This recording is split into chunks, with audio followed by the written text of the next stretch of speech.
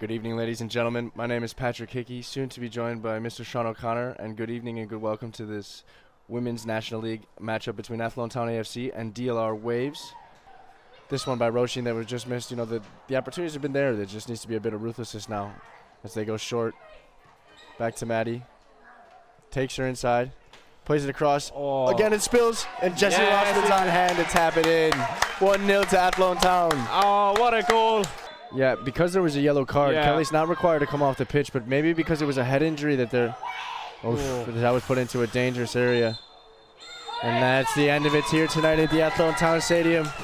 Athlone Town 1, DLR Waves 0.